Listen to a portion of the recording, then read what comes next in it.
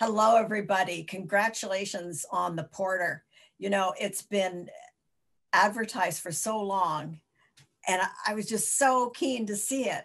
It was like this huge thing that was coming up, and I was very pleased to see that it lived up to expectations. So congratulations to everybody. Thank you. It's really good. And I wanted to talk first of all about the role of women. I know this is mostly about the men, but I just want to say how appreciative I was that the women are shown as liberated in their own sense, in their own world, the way white women were not liberated, and that they were powerful, they had jobs, they were gang leaders, you know, they had big personalities and they did things with their lives.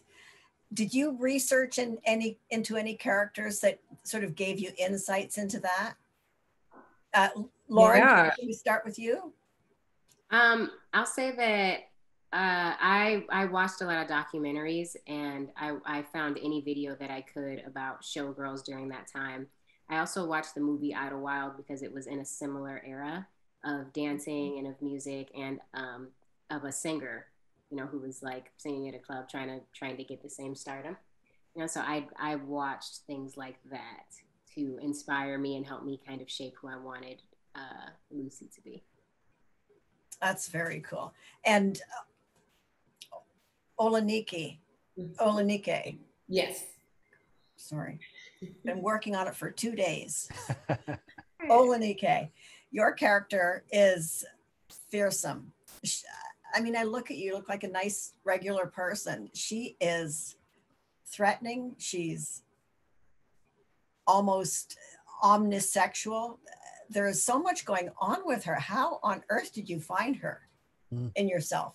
Oh, well, I have to tell the truth about some things about myself. And if you look at a character like Queenie, genuinely, I'd want to be her. At least, like, you know, I want to grow up to be her, because she, because I mean, part of aspects about me, I do like it when some people fear me, especially when I walk into the room and I need to do business. I do like that aspect of don't fuck with me, pardon my French. Because for so long, Black women have been taken advantage of and not given the credentials or the due diligence of all of what they've done for history, right? Because men usually are put in the forefront of that, but Black women have been literally the foundation of a lot of change. And so the fact that I get to play a woman that makes the change that she wants to see, you know, it wasn't far for me to go to find that inspiration. I can find that pretty much in most Black women, you know? Wow. Yeah, I can look to my mother, my aunt that even dared to come from Jamaica to start a life and build here in Canada, and what they've done with it. And so I've seen it my whole life of making your own way. So yeah, like it wasn't far from me. I did see some films, of course, with very powerful women, but I looked to my own family because that's who I've always had shoulders to stand on. Well put. Thank you very much. And Mouna, your character, I mean, you have to sing, you have to be who she is, you have to, she has you have a lot of responsibility.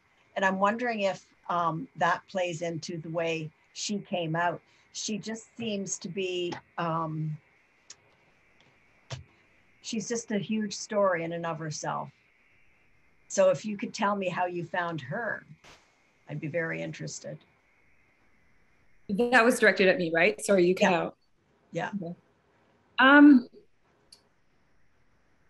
Well, I did a lot of research about Black women during that time period. And I also have been fortunate enough to work on other period shows. I think in particular, my experience on Murdoch Mysteries, playing a character, Rebecca James, who was pursuing a career in the medical field, but got stopped as a result of, you know, systemic racism and overt racism. That sort of almost unconsciously laid the groundwork for where I wanted to take Marlene. because on this show, I had the opportunity to play a character that is so much more dynamic and it has experiences in so many different spaces. So not only do we see Marlene in her home, you see her out doing her work as a Black Cross nurse, and you see her with her friends. And so for me, it was about bringing the quiet ambition that I had learned about and read about of so many Black women prior to the 1920s, and then moving it forward. So one of the things that I read about was how in the UNIA movement, Black women were afforded so much more power. They were allowed to be leaders within the community. They were allowed to be authorities in ways that white women weren't in, say, the Red Cross. And so those histories and those specific stories were something that really informed how I created Mouna. You know, there is so much learning in this series. I think it's an eye opener for a lot of people. And I wonder, Aml, with your participation in the film, in front and behind the camera, did you feel sometimes the material was painful to you? Yes. Sometimes the material was painful, but I didn't approach it with that. I approached it with Junior's desire to rebel against the time, you know, and I approached it with the desire to be active about your life. But there is a sadness that I don't want to give away too much, but there's a sadness that happened at war with these two Black men that were at war. And this promise that going away and becoming a soldier was given to them. This sense of, if you go away, at least from Junior's part, if you go away and fight for your country, you will come home a hero. And when he comes home, he's skilled. He is someone that's taken lives on behalf of his country, but he's rejected. He's marginalized. And more than that, he's spat on and called, you know, he's treated just above an animal. So there is this kind of broken nature about what life can be. And I think Junior is constantly pulling himself away from succumbing to that deep melancholy about the world around him. So he's being active, but when he's still, he's pulled into the reality of his world, the reality of his son. There's also another thing that I always established, that in some way he feels a little cursed, or is it his fault that, you know, his son, he went away when his son was born to create a better life, and he comes back and his son's got all these, you know, these development issues, you know, at least that's how he perceives it at the time.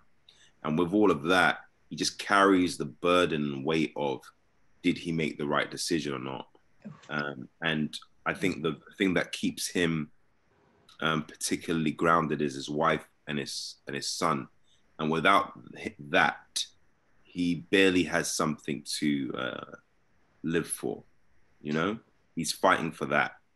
He's fighting to keep himself, that's his grounded, that's the thing that grounds him, but that's also the thing that injects life into him. Otherwise, he has to face the fact that the world is indeed abhorrent in the way it is. He uses hope as a vehicle to travel away from the melancholy and reality of what life is, you know? Wow. Well put. Well put. Ronnie, the ICE incident is horrifying.